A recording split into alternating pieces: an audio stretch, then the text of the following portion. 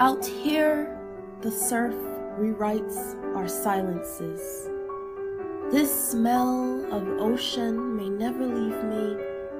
Our humble life, or the sea of dark page I am trying to turn.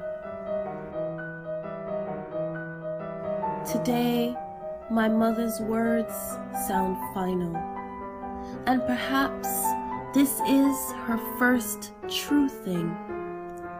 Her hands have not been her hands since she was 12, motherless and shucking whatever the sea could offer. Each day orphaned in the tide of her own necessity, where the men of war ballooned, wearing her face, her anchor of a heart reaching, mooring for any blasted thing.